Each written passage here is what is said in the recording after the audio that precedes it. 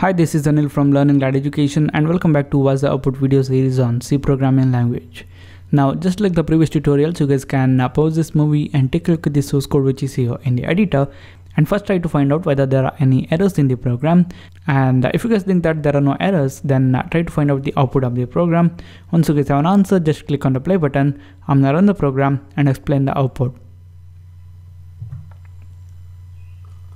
Alright, now I guess you guys have an answer for this program.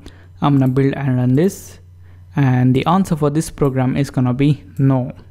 Alright, now why the heck we're gonna get the output like this?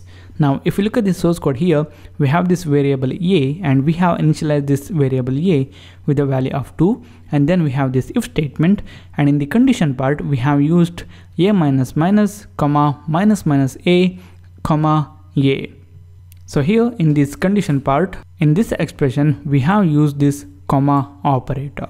So how a comma operator works is, it has the least precedence in the precedence table, and it has the associativity from left to right, which means that when you have this comma operator, first the leftmost operand will be executed and then it will move towards the rightmost operand. And after executing all the operands, the comma operator is gonna return its rightmost operand's value.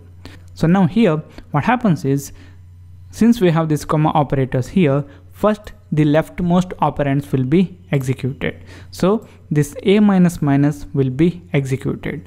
A is containing the value of 2, so a minus minus, we have the decrement operator in the postfix form here, and because of that a variable's value will be used here and then it will be decremented. So here 2 will be used and then it will be decremented, so it's gonna become 1.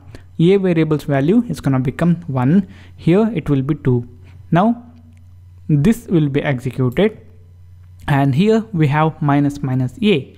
We have this decrement operator in the prefix form, and that's why it will be decremented first and then it will be used. So a variable is containing the value of 1.